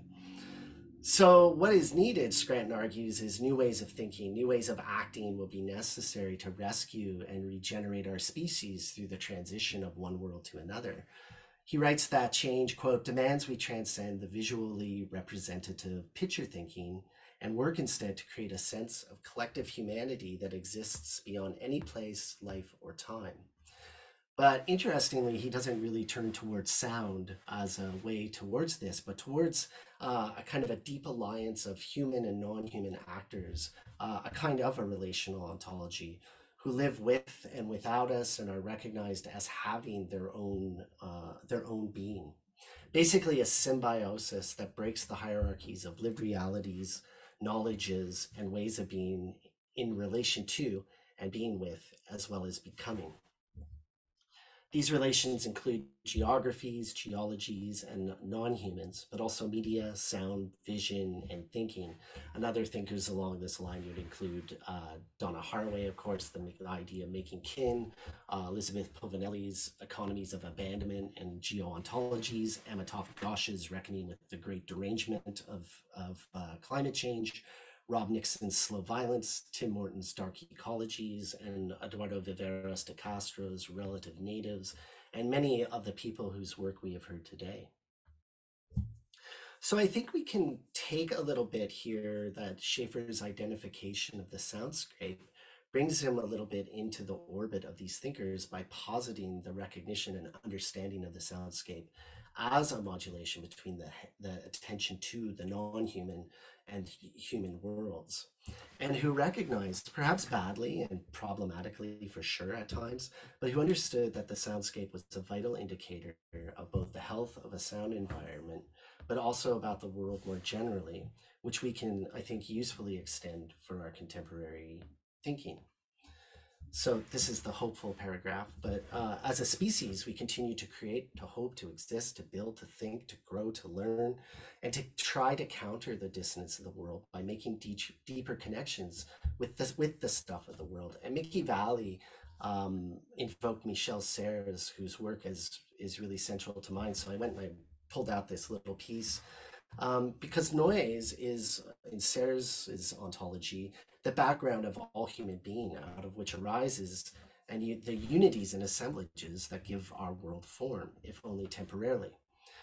Drawing on a definition of noise, so this is like sort of contra Schafer, that traverses both the metaphysical and informational, Serres conceives noise as fundamental to the birth of time and space. Serres challenges the viewpoint that reduces the world to singularities and wholes in an attempt to theorize complexity through a thinking of the way that the sea, forests, rumor, society, life, and labor are a part of the flow of all things. Serres writes that background noise is the ground of our perception, absolutely uninterrupted. It is our perennial sustenance, the element of the software of all our logic. So the question then becomes how we can put the soundscape, soundscape studies in conversation with ideas like Scranton's, ideas of Serres, and whether we might understand acoustic ecology as a cultural technology deployed by maybe an acoustic designer or an artist as a way to think things new. So how does acoustic ecology then contribute to listening to and for change? How do we come to see the soundscape as a composition and the acoustic of how the designer uses science and art to shape, preserve, and amplify sounds within it? How do we make design inclusive? What does the designer build? What does this acoustic designer soundscape look like? How does the designer act as a censor? What traces are left in the soundscape that witness our current collapse? How is the soundscape an infrastructural media, and what information can be drawn from it? For Schafer, it seems that the answer is often sort of found in amplifying the beautiful hi-fi natural sounds, which we've talked quite a lot about today. And I wonder here within this gambit that I'm making, if in the moment of an emergency, such as I've traced it, that's silencing the noise of the alarm bells because they make us uncomfortable, is both irresponsible and unethical. So I'd like to think a little bit about listening as a creative act and the art of acoustic design more broadly as an art. I'm interested here in the politics of the soundscape, defined broadly by the way that sound structures us as subjects, sensibly, technologically, perceptually, and effectively. Listening to or designing a soundscape brings together the sensible and the self in what Felix Guattari has termed the ethico-aesthetic paradigm that connects creative processes with ethical accountability. Quote, to speak of creation is to speak of the responsibility of the creative instance with regard to the thing being created. And I think this sort of explains, when we were talking earlier about the discomfort of hitting play or asking if you can record, this is the ethics that can be enacted in sort of these practices that we use as an art. So this is an entanglement of subjectivities and environments with other things. Listening is an ethical problem as it situates itself with attention to the threshold between becomings with and towards an awareness of the world's multiplicities. Becoming with also puts us in a position of belonging to, involving us in practices of living that require certain amounts of empathy, understanding, and creativity, no matter how imperfectly practiced. Art is a way of exploring these relationships and giving new form to living, even if that is agonistically. Christoph Brunner argues that artistic research should be approached affectively through an understanding of how art connects thinking and feeling. Art and creativity are, quote, modes of attentiveness and awareness of how an event is composed in its singularity and how it leaves its traces, which actually I think echoes nicely with sort of the notion of the ear witness that pushes us towards this ethics within the within creation. The mobilization of effective forces is an attunement to the processes of the event of becoming something else. How do we hear this transition? How do we hear the silencing of our environment? What happens when we can no longer hear the world? What happens when we can't hear the great extinction currently underway? How do we feel in these spaces, the disappearance of amphibian worlds, for example? But rather than a singularity as Brunner would have it, I think that I would like to prefer to open this up towards a multiplicity of listenings, to listen to sound as a process that produces a knowledge and understanding of how that experience is situated within the various other events that it is a part of. Not soundscape then, but soundscapes, not sound, but sounds. As an aesthetic object, the soundscape pushes us to include things beyond the human. Thinking situates us in relation to a world where we have to ask what is happening beyond the human always. As a mode of inquiry, art moves us towards an understanding of what is happening that creatively takes us beyond method and techniques of cognition towards, quote, and this is Brunner, the ethico-aesthetic and aesthetic research, acoustic design, ethical and political implications come through the responsibility that comes with creating something or even in listening. Art is ethical because it asks questions and orients critical and reflective understandings of ways of doing and making worlds. Whether we are the artist or the observer, art makes a connection with the world being made and unmade as we apprehend it. The ethics of art recognizes that it, much like reality, is a contrivance and an artifice, but one that has a deep resonance with us and serious implications for living. Similarly, soundscapes do not just disclose worlds, but are part of the construction of our various realities. As the art world is turned towards ethical forms of making and explicitly embrace social engagement as a process, the knowledge it generates has become a part of the living performance, and by corollary, the sonic environment we live in. And I'm way over time, so I'll just leave it there, but thank you all, and I really appreciate the opportunity to come and talk to you today. Thank you so much, David. I think that that's a very strong kind of ending. So I really appreciate that. I'm going to just pin all three of you, which means I think I have to unspotlight you for a second. So Garth and Jeremy, add spotlight, and Garth. Getting good at this. Okay, it's all good. All right. You were pinging so many things for me. I feel like I love this term somophony. This idea of embodiment of sound, embodied listening, and listening as resonating beyond hearing and beyond the sense of hearing. I love this idea of this subtle body listening and this frame of dependent arising that came out of your talk, Garth. I think there's a resonance for me here, and maybe you'll agree or disagree, between that frame of dependent arising and this idea of becoming with, that David brought up, and the relationality that Jeremy brought up in your generous kind of consideration of this very difficult task you've been part of, which is, I think, a sitting and listening in discomfort, a necessary reckoning with the consequences of Schafer's thought. I'd like to, open up for questions from the audience if you have energy to ask any at this late stage. But while we're waiting for that, maybe we can just have a little bit of an exchange among the three of you about, am I right? Are there connections between these three talks? And ultimately, what do you think about this question? Are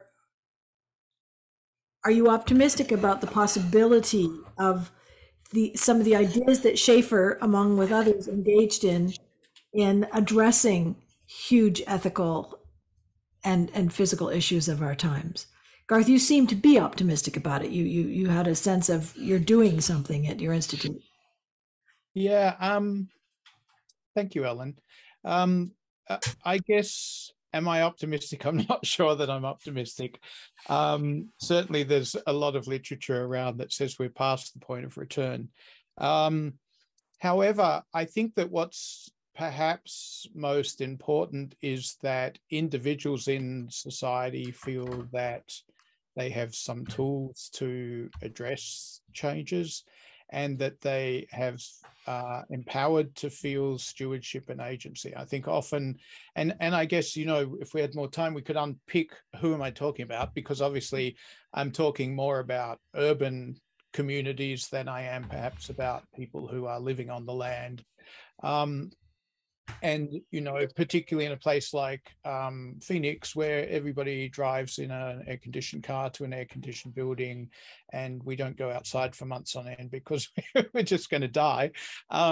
So I think it's more about redirecting our attentions from thinking that we are waiting for the government to come up with solutions, that policy is somehow going to drive change that's going to turn these things around, and redirecting that attention to a kind of open arm kind of welcome to people to engage with the land on which they live more directly, and hopefully through that to change patterns of behavior.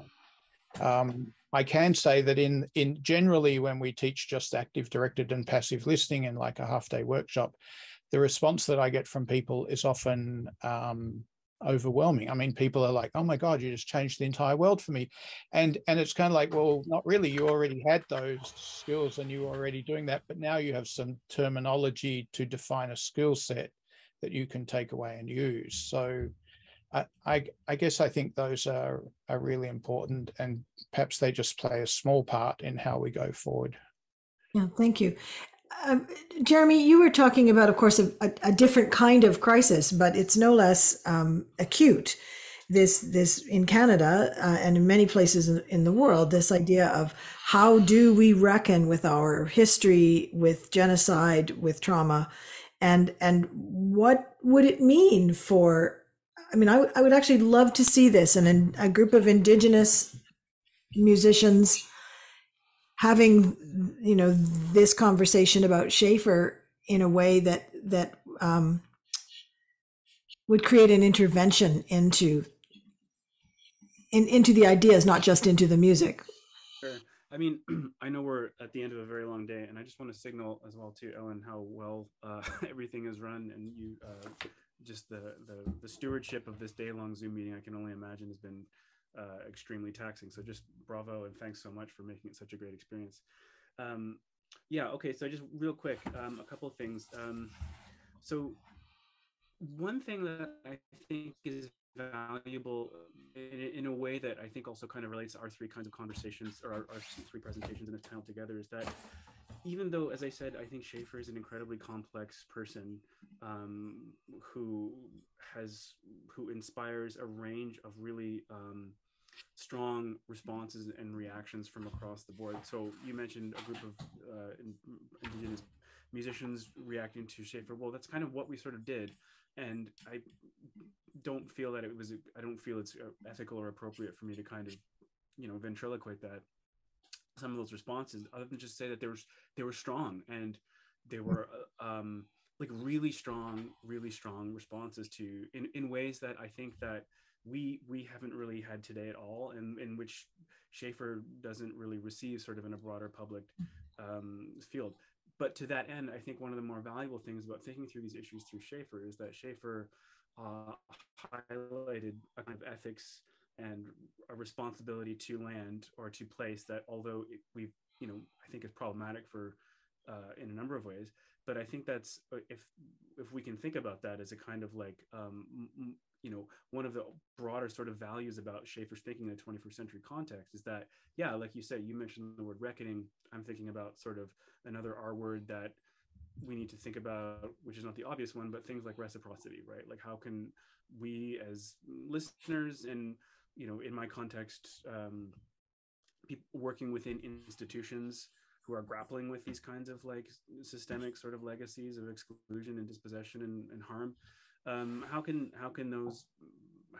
there be a kind of like ethical framework, a responsible framework to kind of move ahead? And so I think there is a lot in Schafer's legacy that like allows us to kind of fundamentally center those perspectives. And maybe really what I feel like I'm being very clumsy this late in the day, but I'm not suggesting that what we want is, for me, this isn't weirdly all about Schafer. Like I'm not sure that the most productive thing is for anybody to be, to sort of be assessing and then, okay, now we're done. It's really about so many of the exciting, innovative, extensions of these ideas and other origin points and broader perspectives that we've heard today. That's what is energizing me and making me think that this broader context of music, sound, listening, environment is such a rich and so full of potential, right, for improving life. And David, you seemed more optimistic at the end of your talk than I thought you were going to be, because you seem to think that art has efficacy. So I wondered if you had could just talk about that just a little bit. Yeah, I mean, I'm not sure where that impulse came from. I think I just, I felt I needed to not be such a gloomy Gus, but and I think, like I am hopeful, but it's sort of like a hope that's predicated on a preparation of grappling with the reality of what is going to happen. Sorry, I was a small dog who needs to pee, who's like flapping at me and licking me furiously. So if I'm distracted and keep looking down, that's what I'm doing. And I think I mean, I don't know. I've been sort of reading a lot of fiction lately about, the hope that comes afterwards. What happens when after, like what are we going to do? What are we going to do when all institutions are failed, when there is no government, when there is no military, when there is no police, when there is no one to take care of you? What do you do? What kind of system do you implement? And there's this phenomenal book called Everything for Everyone, an oral history of the New York Commune 2052 to 2072, which takes all these notions, like the world collapses because the police stop protecting the rich and the rich all go to outer space, and people decide that they'll just leave them up there and they'll just cut them off, right? And they can figure it out for themselves. It's kind of like a really hard thought to think that you're just going to let a bunch of people just die in space because they've ruined the world. And interestingly, sound and the trauma of all this is taken care of in this new sort of utopian configuration. So they've thought through, what happens to people who have to make decisions like that? Well, they need mass amounts of therapy. What happens to children whose families have been killed in some kind of civil war that breaks out in Florida when Florida disappears underwater, as it is today? Those kids need to be taken care of, and you need to think about what's to come. And it's hard thinking, right? It is this very, very, I think, difficult thought to have, but it's also a possible potential that we need to keep in mind. Things are not going to always be this way, I don't think. So then, that's why my hope comes in that is that we actually, we will take care of each other, that we will figure it out, that we will find new ways.